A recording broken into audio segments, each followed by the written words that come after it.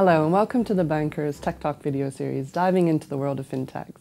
I'm Joy Macknight, Deputy and Technology Editor at The Banker, and I'm joined by Jona Doda, Marketing Director at EasyPay, an Albanian electronic money issuer providing real-time payments. Jona, thanks so much for joining us today. Thank you for having me. Can you tell me a little bit about EasyPay and how it works?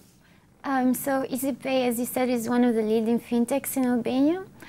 We are an inclusive e-wallet solution, and through our free mobile application, people can make payments for over 30 local services, such as utility bills, education fees, internet, police fines, etc. Our customers can credit their EasyPay e-wallet either with cash or cashless from their mobile phones or at one of our 300 agents locations all over Albania.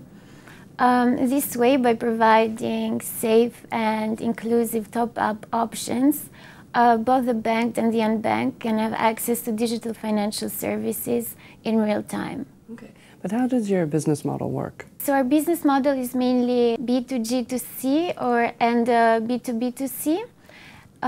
We usually earn a percentage fee from our partners for every transaction that is made through us. Okay, and I know that you recently launched a tax solution. Can you tell me a little bit more about that and how that benefits Albanians? So according to official statistics, 99.9% of all active enterprises in Albania are SMEs who get taxed on a regular basis. And this is the first time in Albania where they can pay their tax obligations in real time at non-bank fintechs such as EasyPay. This way avoiding conventional bureaucratic procedures and long queues. To give you a better idea of the picture beforehand, people would sometimes wait even up to 1 month for the payment confirmation. But now they can pay off all their liabilities in just a few seconds and in real time. Okay, and you're certified as an e-money institution by the Bank of Albania. How important is that to your business model? We were actually one of the first companies in Albania, together with M-Pesa from Vodafone, to get licensed by the Bank of Albania as an electronic money institution. And that was only 3 years ago. But we are very happy that Albania is one of the leading countries in the region to provide such certification. And it is great seeing other neighbor countries such as Kosovo and Macedonia follow the same path. And this is also one of the reasons why we're looking to expand in the region in the near future, given that there aren't that many e-wallet solutions there. But above all, our electronic money institution license has allowed us to convert cash to electronic money. And by doing that, we are giving access to the unbanked population to make online and mobile transactions in real time. And as a result, making them more independent and gaining more control towards the management of their finances.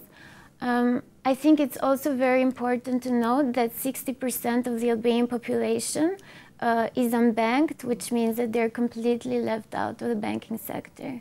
In the EU, there's the Payment Services Directive 2 that's coming into play. How will that affect your business, do you think? So for now, we're still waiting for PSD2 to be implemented in Albania, but we're already seeing its huge impact in the EU countries. Following its future implementation in Albania, we will expect to be more competitive with banks and, I guess, face fewer regulatory hurdles with regards to being competitive with the banks. As we know, PSD2 at its core aims to create competition between traditional bank models and fintechs such as EasyPay, so moving the power balance from corporates towards consumers and giving us the freedom to offer more innovative services and solutions that are beneficial to our audiences. Okay. My last question is really, what do you think the future of payments will look like? I think that the future of payment is here, as we're already noticing a shift of the focus towards optimizing and personalizing the experience, the payment experience for both consumers and businesses. We are witnessing omni-channel payments, and there is definitely a revolution happening right now in the payment sector. We might in the future have the chance to hold hundreds of accounts and currencies, and we will probably rely on technology to manage all of that. Excellent. Thank you so much for your insights, Jona. Thank you.